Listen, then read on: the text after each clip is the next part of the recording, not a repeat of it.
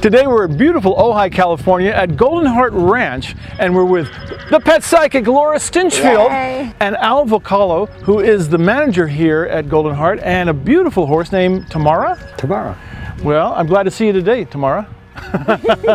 Tell me about Tamara. Where did Tamara come from? She came from South America. She was in a Brazilian polo horse, and she came up to be used in the polo events in Santa Barbara, Las Vegas, New York, and she did that in her younger part of her career, and then they retired her, and she went to a private school here in Ojai, and she was used for teaching young kids how to ride, and she was there for probably about 4 years, and then decided she didn't like that anymore. She didn't want to do it anymore, and she took a kid who was trying to learn polo, and she showed him what polo was all about. She started running with him as fast as she could and made her polo turns and dumped him 3 or 4 times.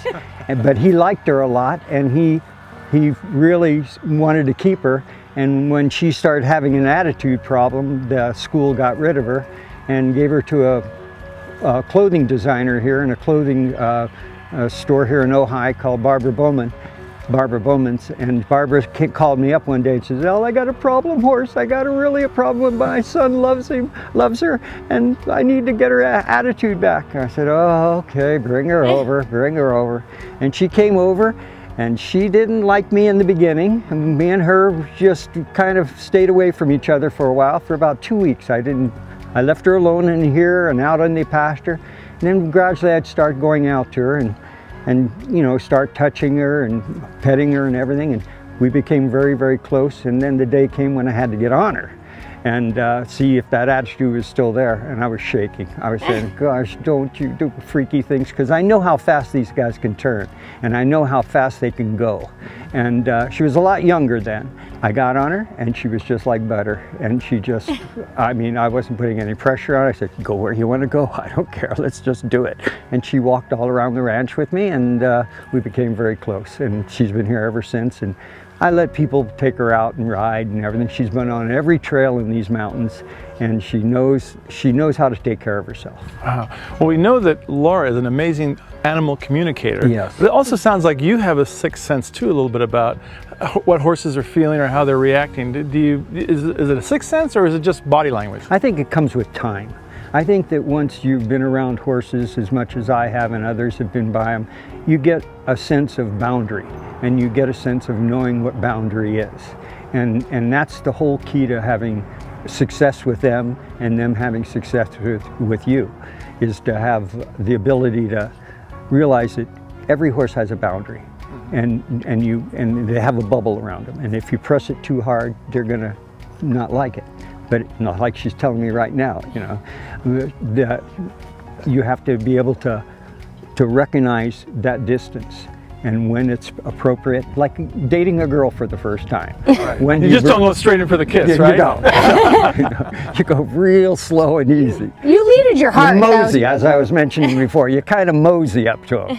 You lead with your heart, though, too, don't you think? I think it plays a lot. I think that everybody that has had anything to do with horses has had scars in their life, or had some things happen to them in their lives. And if anything, well, a famous senator in 1920, his name was Will Rogers.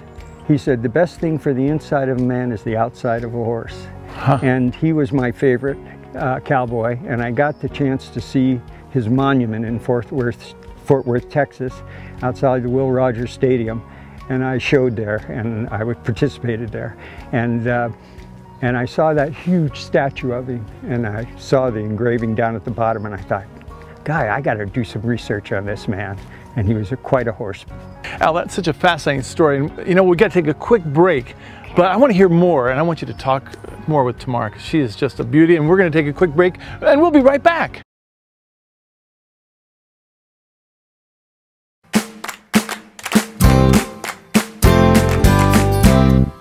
And we're back here on Animal Zone at Golden Heart Ranch with Al and Laura and Tamara. And you wanted to talk to Al a little bit about Vietnam War. Yeah. So Al was in Vietnam, And the horses, and he has post-traumatic stress, right, Al, from being in the war. And the horses have really healed you. Can you talk about that a little bit, about what the horses have done for you? Well, let's put it this way. You don't recognize it until probably you're out, and you're out in society. I didn't recognize mine until probably 3 years after I was out. That long, huh? I mean, don't they use, it wasn't PTSD before they knew about PTSD called shell shock? Yes, in World War II, it was known as shell shock. And the key to it is I've been around animals my whole life, but I didn't realize that it was going to be a healing process also that was going to encapture me.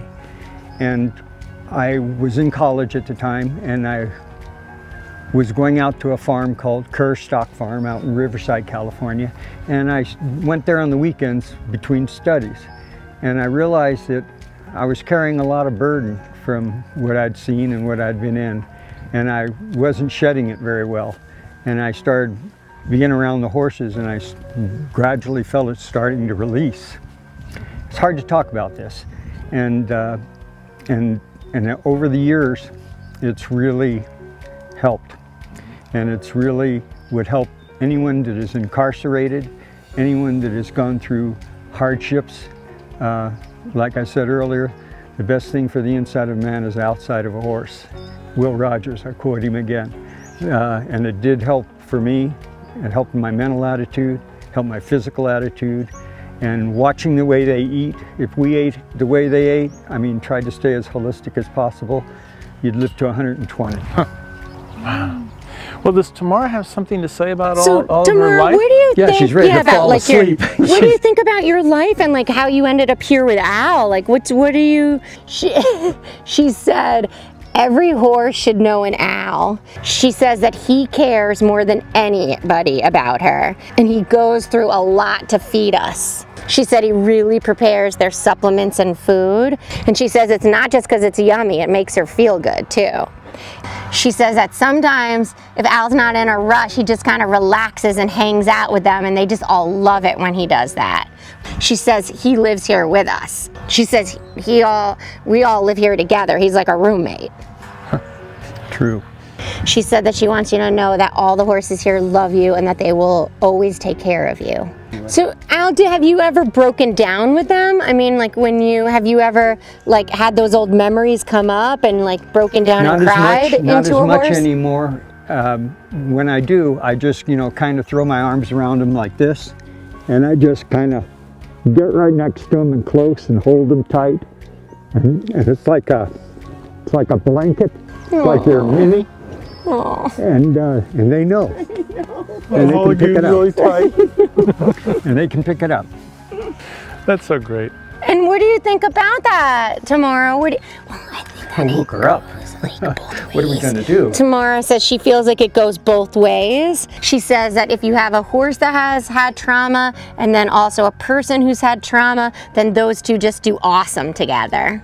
She says because you heal each other's hearts. She says she's thankful for Al.